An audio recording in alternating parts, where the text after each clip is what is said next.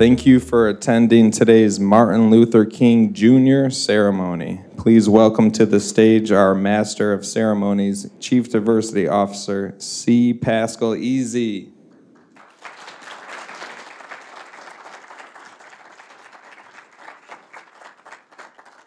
Good morning. I'm honored to be your host today, and we have a great turnout despite the very frigid temperatures we have today, and that's a great thing. It's a great thing. Exactly 95 years ago today, our better king gave birth to a boy who would later change the trajectory of history, pointing us in the direction of justice, equity, fairness, compassion, and righteousness. That man was Dr. Martin Luther King Jr., who left an indelible mark in our lives and in our society, in our world. And I'm so delighted that today we are celebrating his iconic legacy here at Westland City Hall. This is a tradition we have here every year, and it's all well attended, and I'm delighted to welcome you today. We have a very elaborate program, and we are so honored to have the Lieutenant Governor, Garlin Gilchrist, with us here today.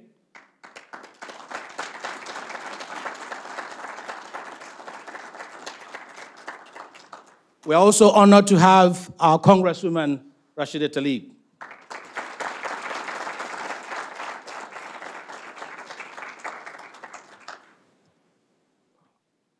We will now dig into the program. Without much ado, please do join me as I welcome the Westland Police Honor Guard.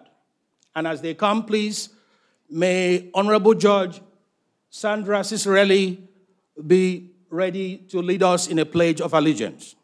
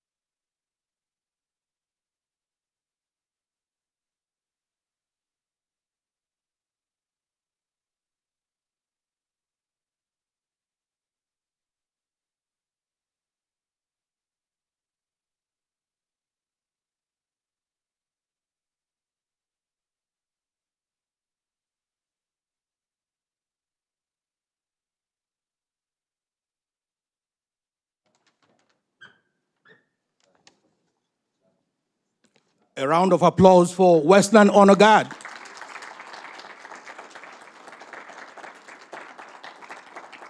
Please, you may be seated.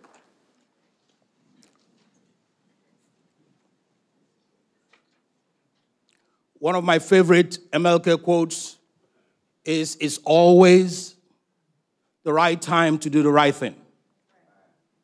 It's always the right time to walk on behalf of justice, fairness, and equity. On that note, please join me as I welcome the newly elected City Council President, Michael McDermott.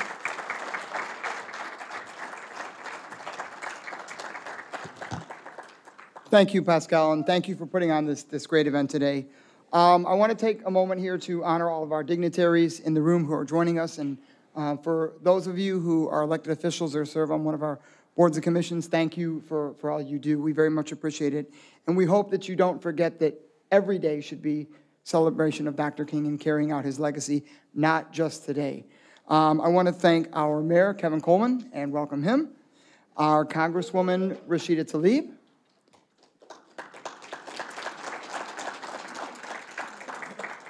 our very special Lieutenant Governor, Garlin Gilchrist, as our guest today,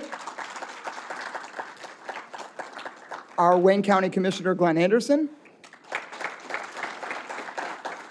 our Council President Pro Tem, Melissa Sampe,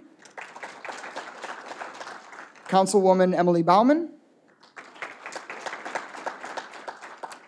Councilwoman Andrea Rakowski,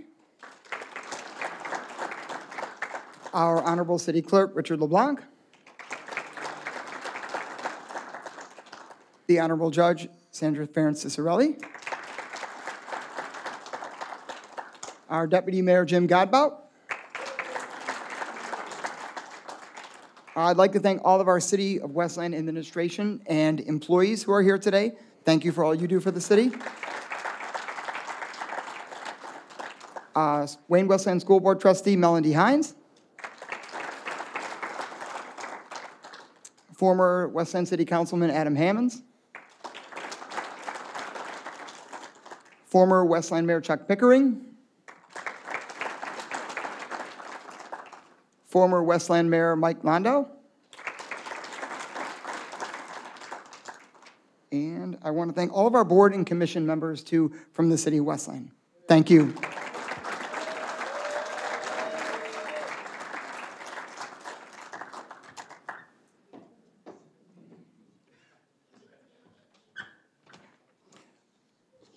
Thank you, Council President. As we all know, Reverend Dr. Martin Luther King Jr. was a man of faith. And we believe it is important, in the course of our important event today, to have an invocation. And so we reached out to our brother, Reverend John Hearn, President of the Inkster Association of Ministers and Vicinity. I think it's called Inkster Ministerial Alliance and Vicinity. And he also serves as second vice president of the Western Wayne NAACP, and he has a lot of other titles that he holds. But for purposes of our event today, we just keep it at those two. Please do join me as I invite him to lead our invocation.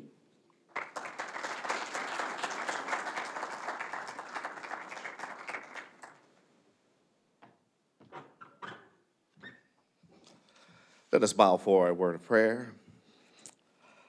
Our Father, we bow before thy presence on this day, understanding, Lord, that we are simply the sheep of your pasture, and you are the good shepherd. So as we have assembled ourselves here today to honor the memory of one who sacrificed his life for the benefit of all humanity by standing for the cause of liberty and justice and equality for all, we recognize, Lord, that each and every one of us has a call on our lives. And we recognize, Father, that some of us may only have the cause of just lighting a candle in a dark part of the world and showing someone else how to keep it burning. But whatever it is, Lord, we pray that as we go forward, that we will do those things that are good and pleasing in your sight, so that our living will not be in vain. The question is asked, when I was hungry, did you feed me? When I was naked, did you clothe me? When I was without shelter, did you take me in?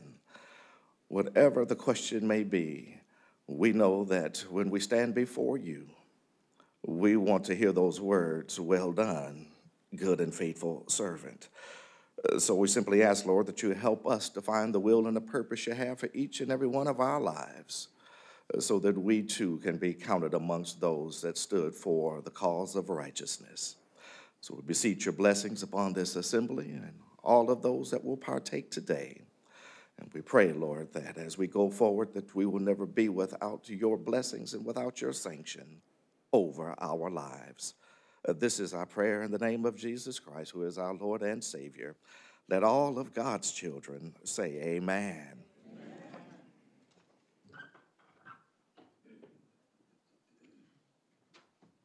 Another amen to that.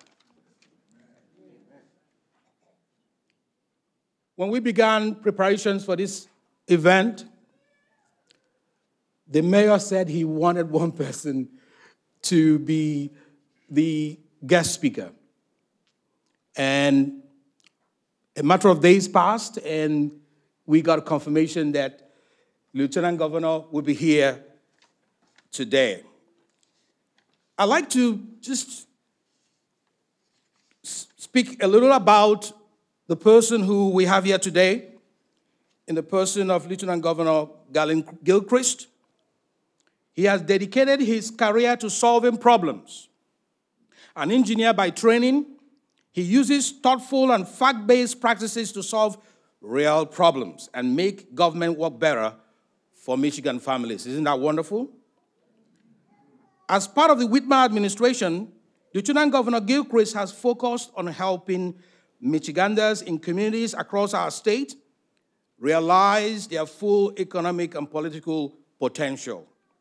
From co-chairing the Michigan Joint Task Force on Jail and Pretrial Incarceration, to helming the Michigan COVID-19 Task Force on Racial Disparities, I like that, to leading efforts to connect over 23,000 unserved locations in Michigan to affordable, high-speed internet, Lieutenant Governor Gilchrist is committed to building a more just, equitable, prosperous, and connected Michigan where everyone can thrive. That's what DEI is all about. Governor Gilchrist and his wife, Ellen, reside in Detroit, where they are raising their twins, Emily and Garlin III, and daughter, Ruby. Please, let's give a Westland rousing welcome to the Lieutenant Governor, Garlin Gilchrist II.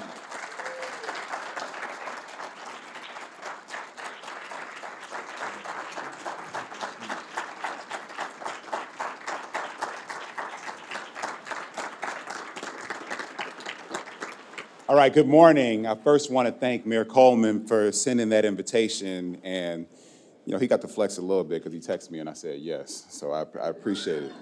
But I am really proud to be here with you. I want to tell a couple of stories on this MLK Day. You know, there are lessons that we learn in every moment. Every moment of every day is an opportunity to learn a lesson, if we choose to be open to that possibility. And, you know, Dr. King spent a little bit of time in Detroit. Y'all know that, right? And he touched a lot of lives when he came through here. There are a couple lives in particular that he touched. It doesn't mean that he literally met these people, but he touched their lives, because you can impact people without meeting them. And there were two little boys that had the privilege of being able to walk with Dr. King when he walked through the streets of Detroit. They got a chance to be there with their father.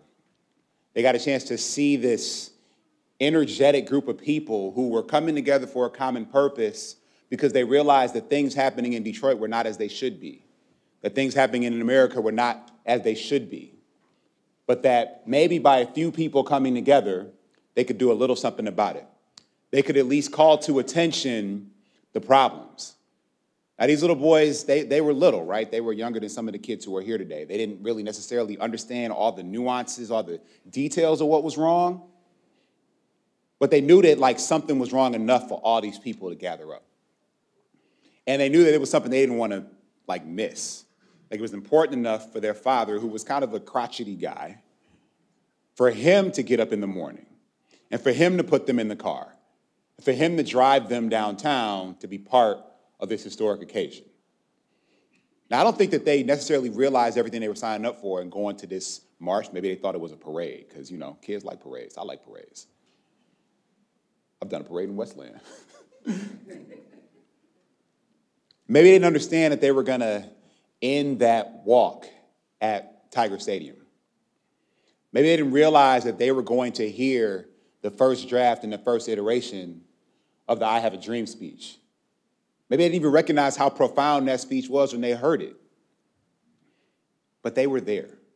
And they learned from the examples of the thousands of people who chose to step up and step into a future that had more justice in it than yesterday. Now, those little boys were pretty important to me because those little boys were my father and his oldest brother. So, that wasn't even... Earlier this year, or excuse me, well, no, it's 2024. Earlier in 2023, I got a chance to participate in a march that commemorated the anniversary, the 50th anniversary, 60th anniversary, excuse me, of Dr. King coming and walking through the streets of Detroit to give the I Have a Dream speech for the first time. And I walked in that celebration, in that commemoration, with my father and my uncle. And what they told me about that day was that it is amazing how the human condition can be changed by other humans.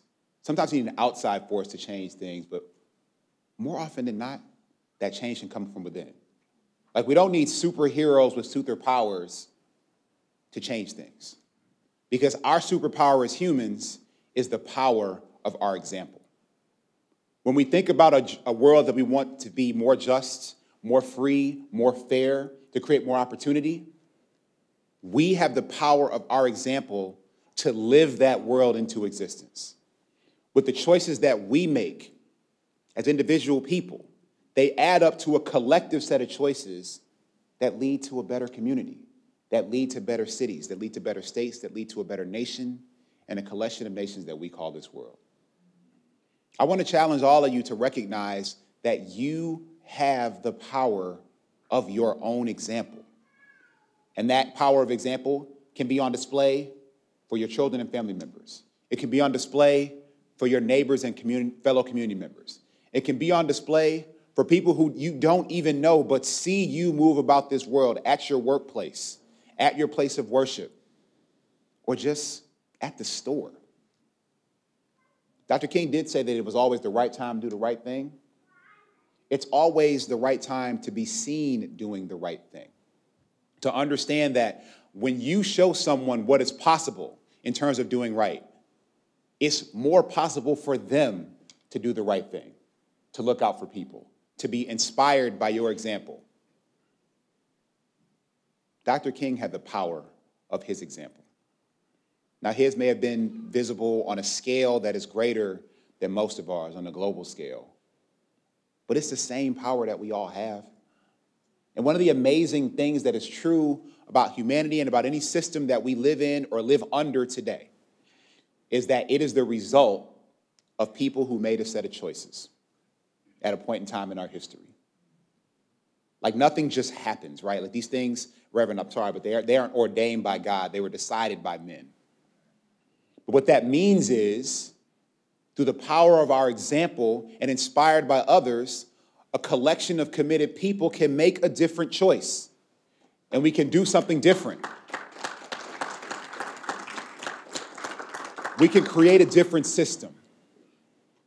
We can create different structures that support people, that are more focused on life and opportunity, on possibility and prosperity, on connectedness and togetherness.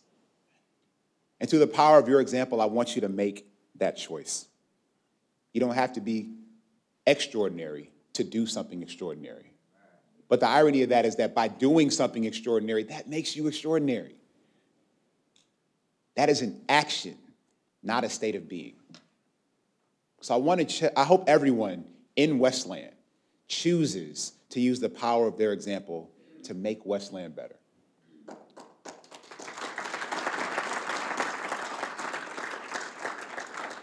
Because a better Westland is critical to a better Michigan. And just like the trajectory of our state is not predetermined, Like we have to make a choice about how we want to move forward.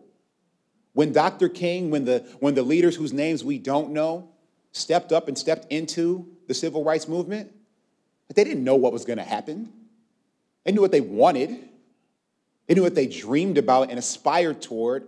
They knew what they didn't want to happen again. They didn't want to see people hurt. They didn't want to see people killed. They didn't want to see people discriminated against and left out of opportunity. That doesn't mean they knew exactly what was going to happen to get to the future that they dreamed about. But one thing I am so inspired by is that they tried. They tried. They didn't give up.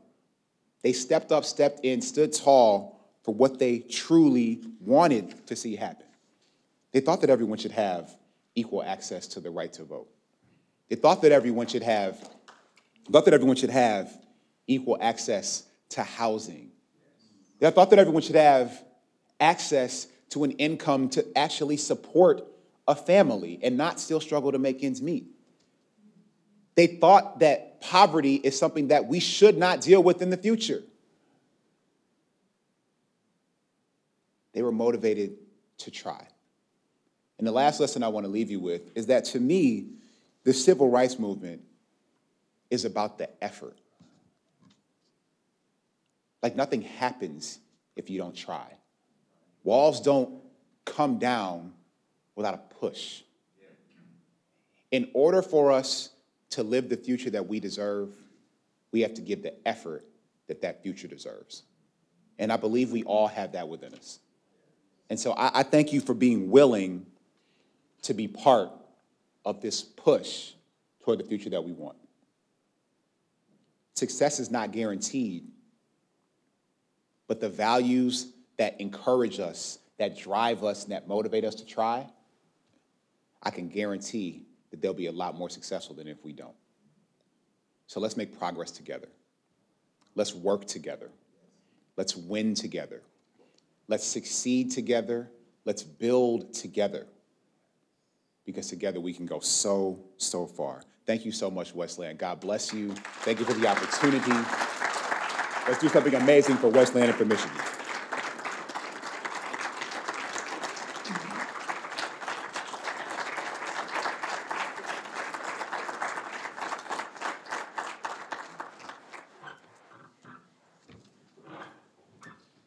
One more round of applause for our Lieutenant Governor, please. You know, having worked alongside our Lieutenant Governor in the legislature, I saw firsthand his leadership, his ability to work with others, and he was truly a trailblazer and a champion for civil rights in our state, for equality, for justice, for a more fair and better Michigan. And it's my honor today, as mayor of the City of Westland, in recognition of your leadership, Lieutenant Governor, I'm going to present you with the key to the City of Westland.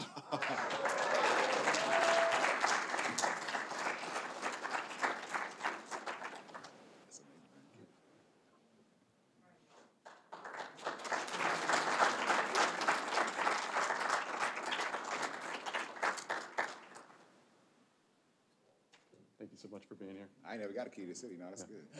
You got it. Thank you. Thank you. Thank you. So we are going to move into our fireside chat, and I'd like to invite Dr. Van Nguyen and Arthur McClellan up to the stage, please.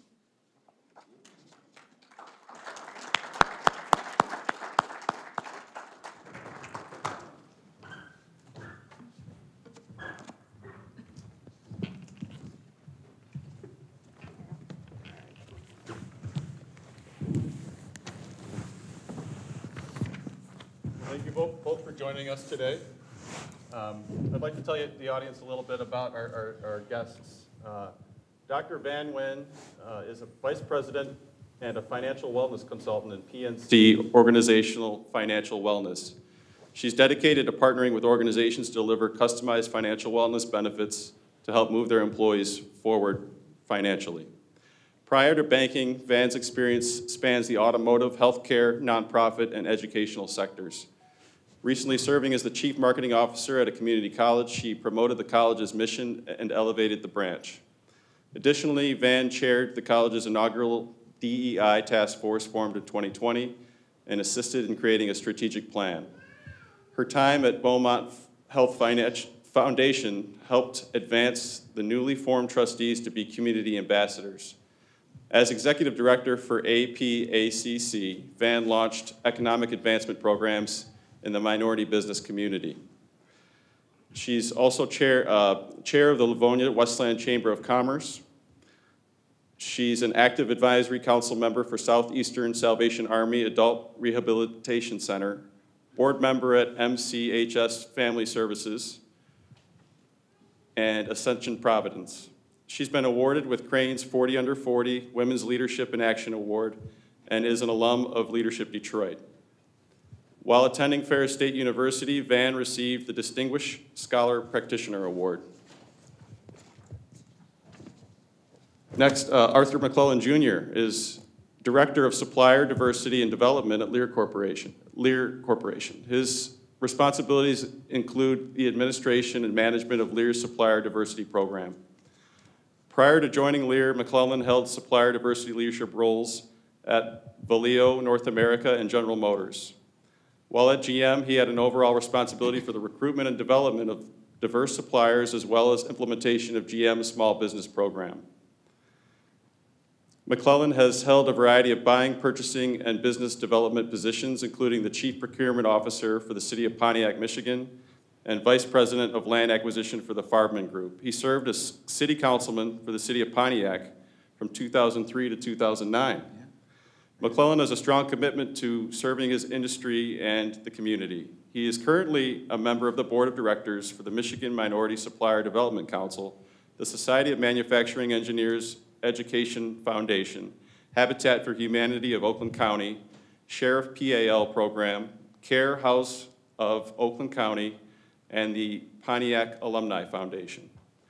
Well, welcome to both of you. Thank you very much for being here today and taking the time. Thanks for having us. Thanks for having me. So, Dr. Martin Luther King Jr. Was somebody, really a legendary individual, somebody that was the right leader at the right time. He paid the ultimate price for leading our country in a better direction.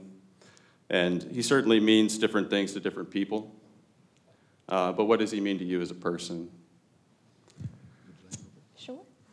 For me, Dr. King showed unrelentless passion for fighting for equality and justice.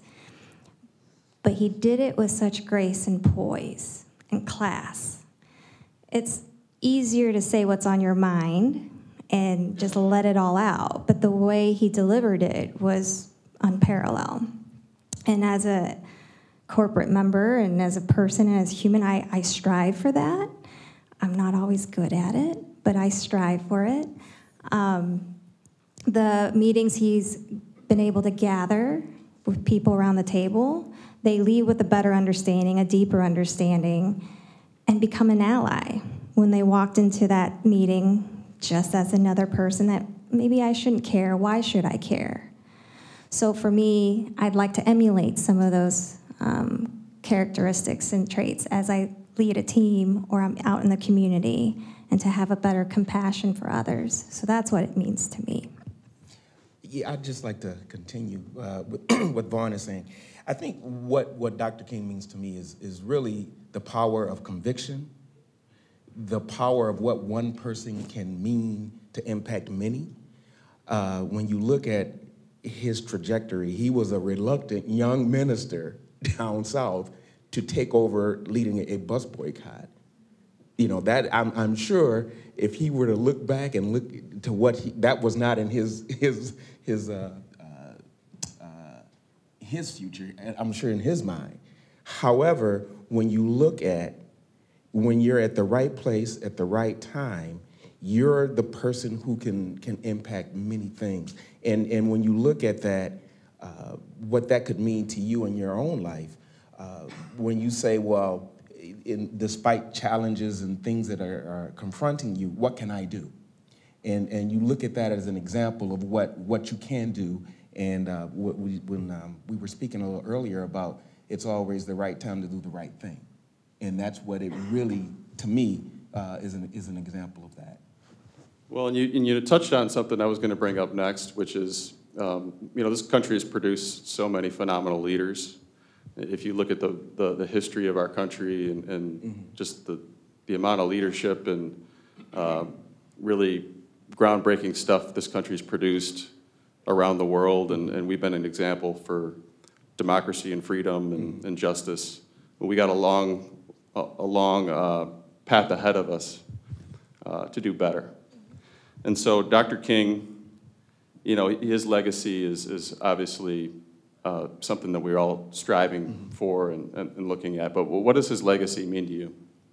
And why is his legacy so celebrated? I would go back to my previous statement. I think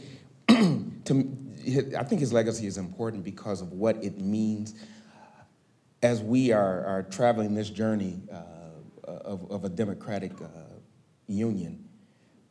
We are constantly striving to be, as we say in the Constitution, a more perfect union. And it doesn't happen just because it's written down. It takes action. And that action sometimes bumps up against reality of where we are.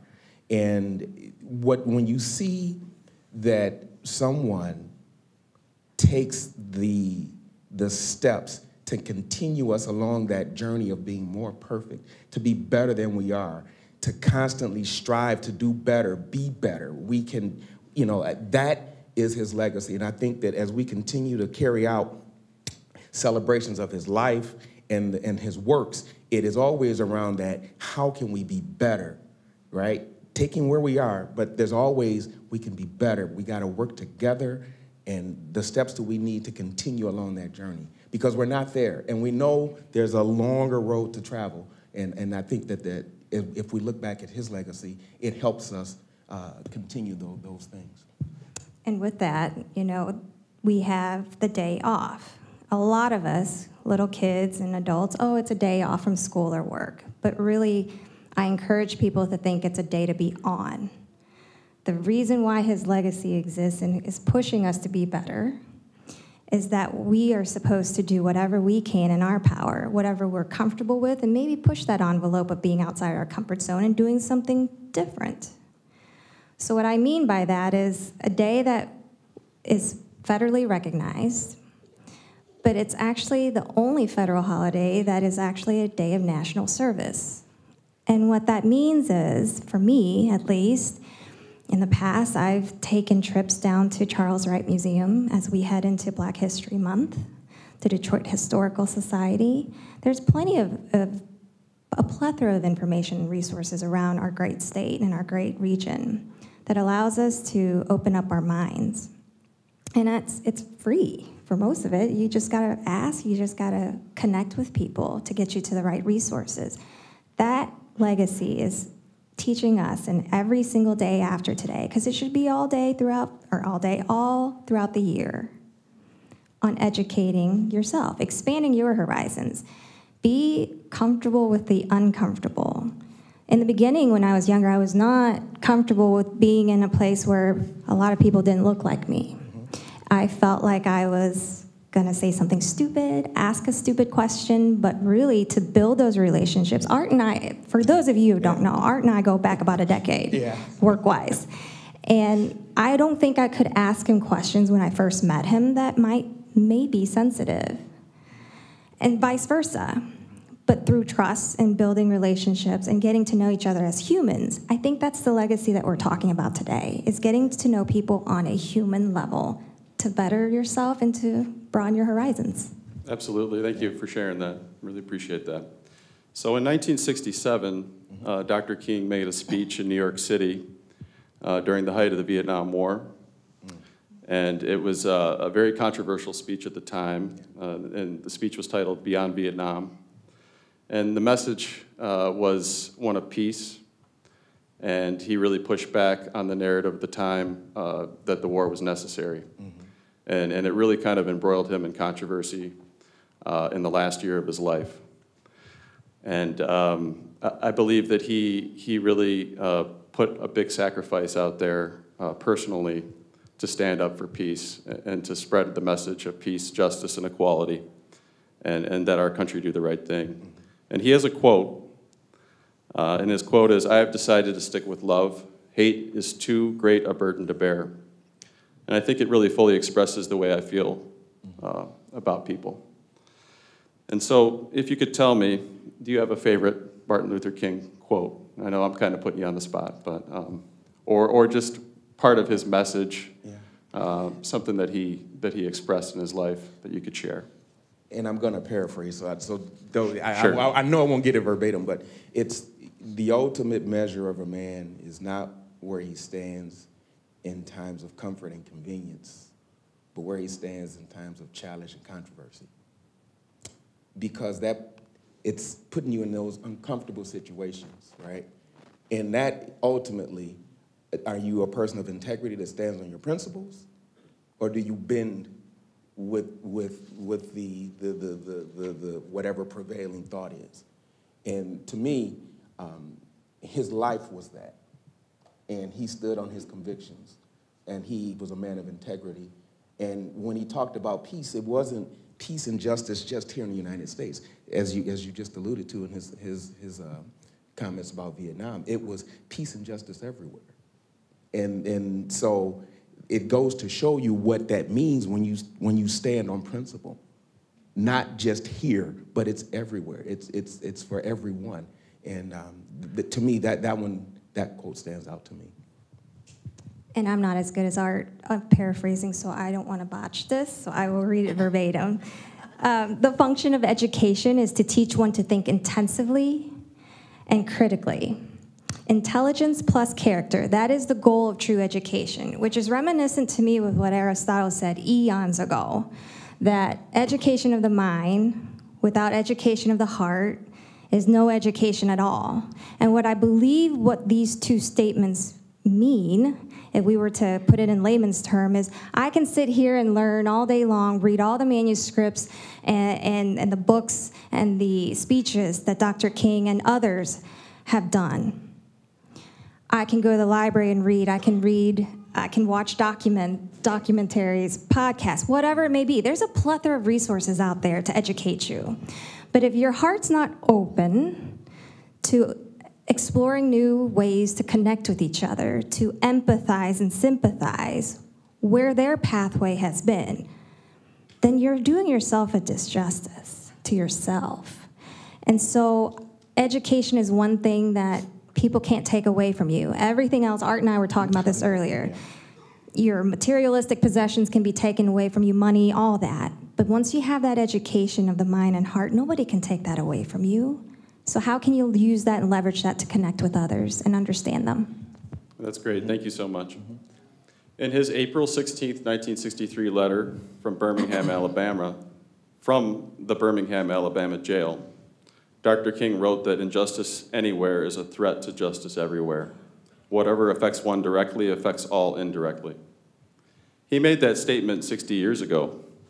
And how do you feel that that applies to our society today? It still does. Yeah, right. It still does. Yeah, it applies. It applies. If we take it in the context of everyday life, most of us in here have either worked full-time or currently work full-time or work at all. And you've been in circumstances where you've seen something. And so even as little ones, see something, say something, that sentence, it applies to school, work, public settings, community gatherings, right? We've heard that phrase before. So can we take that phrase and apply it in terms of the lens of justice and equity? So an example that comes to mind, peeling back the layers. In the past, I have been in part of a team where a manager just belittled and berated one of my colleagues. We won't go into detail, but at the end of the day, it was in front of others, but it wasn't directed towards me. So I'm like, I'm off the hook. They're not mad at me. But what am I doing for my colleagues? Nothing if I don't stand up, because they were just in shock that they couldn't speak up. So I found the right time, found a strategy to deliver the content in a way that was well received, to say, hey, that's not the right way you should be treating people, because you didn't want to be treated like that. What if that was for you? So really, say something, see something, say something applies to you're letting injustice happen everywhere if you don't speak up in your own methodical, strategic way. Yeah, I'm going to take a different take on Sure. that. If you look at the outlay of what's happening around the country now, and you look at the various interpretation of laws across different states. If you go to one state, you can do one thing. You come to another state, you can do another thing. And you look at that level of inconsistency. And when we talk about standing on standards and integrity, you see that. And so what you want is something that is consistent for everyone, everywhere. Mm-hmm. And that is, I think, is getting to where you talk about injustice anywhere is an attack against justice everywhere. It's because of the levels of inconsistency that breed the things that we find ourselves in a lot of cases. And so the thing that we're looking for as citizens and participants in this democracy is that level of consistency across the board. If it's good for me here in Michigan, it should be good for me in Ohio. It should be good for me in Wisconsin. It should be good for me in Illinois. But what we're finding is there are variations up and down the scale with various things that are being passed. So I think what we really want is to make sure that the playing field is level across the board and it's consistent for everybody. Well, absolutely. Thank you. So we know that Dr. King traveled to countries like India and Ghana to deepen his ideals of nonviolence and social justice. After returning from Ghana's March 6, 1957 independence celebration at the invitation of Nkrumah, King channeled Nkrumah in declaring that we cannot have second-class citizens. So what are your thoughts on treating everyone in our community with dignity and fairness? You know, Mr. Mayor, there was and I was listening to, I forget what it was, but it was a little book. And it said, everything I needed to know I learned in kindergarten, right? Respect, how to share, teamwork, getting along, working together to accomplish a goal. Those are things we learn down here. But somehow when we matriculate up to here, things change. And so I think when you look at that, it's very important that we go back to just basics. It's like the respect of one person to another. See the humanity in each other. We are here, regardless if folks want us to be here or not. We are here together. So how do we work together to make everyone, to ensure there's benefits for everyone as we move forward? So as we move forward together, we grow. If we're divided, we're going to stagnate. And so I think that the message is we need to continue to strive for that more perfect union. We need to continue to strive to push each other to be better, and that collectively we can accomplish more than individually. And to piggyback off that, really just being open to learning during this process. There are people in your life and who come into your circle that may seem to have it all put together, but there's a story behind each individual, including myself. And if you don't intently listen, and when I say intently listen, I mean listen with all five senses, not just with your ears, because sometimes it's in and out. My husband would know. but truly engage. Don't multitask when you're in that team meeting. Listen to your family members when they come to you with maybe not asking for a solution, because sometimes type A personalities like myself, I'm always trying to provide a solution to help you out, but sometimes they don't need that. They just need you to listen. And if they ask for your help, then that's when you can go at it together to make change. I hear you. And we could all probably do a better job of that, right? Yeah. So, thank you. So finally, can one truly celebrate King's legacy without embracing his dedicated pursuit of a nonviolent, beloved community that strongly fought poverty, hunger, and homelessness? Can one? Yes, I believe so. I think the challenge is, again, it's that collective working together. We are so divided today on so many issues. I think we really have to take a step back and really let everyone understand where we are, where we have commonality, and work from that base. Because at the end of the day, in my last comments, collectively we can accomplish so much more than if we're individually trying to do things. And that separation that divides us, when you really cut through all of the BS, it's not that much of a difference. We all want the same thing. We want good education. We want quality schools. We want good government to work that helps benefit everyone in the communities. So when you look at this divide, it really is in the margins. It's not on the big picture things. And so I think as we continue to push each other, it's got to be around those things where we can make each other better. And I think the Lieutenant Governor hit it. We need to be our own example. We can make a difference. We can do some things ourselves. And I think that's the message that we take away is that, despite everything that's going on, there are things you can do to help further making this a more perfect union. And that's that day of service that I referenced to earlier. What can you do today after leaving this get-together? Who are you going to talk to? Who are you going to call? Where are you going to go? What are you going to read? Just for you. You don't need to make it this grandiose scheme of, look at me, I'm doing something good. Do it for yourself, really. Educate yourself. Make your heart fuller. Grow your knowledge. Grow your brain.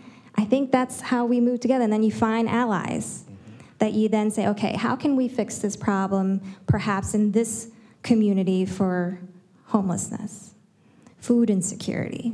That's what Dr. King was talking about. You have to bridge those gaps of basic human needs in order to accomplish greater, bigger things. And so just take away from that when you leave here today, what one thing will you do to move that needle forward?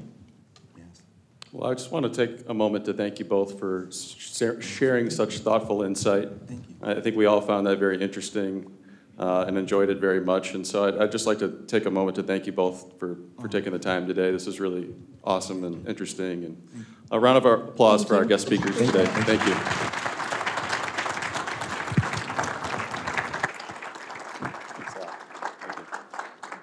Thank you so much.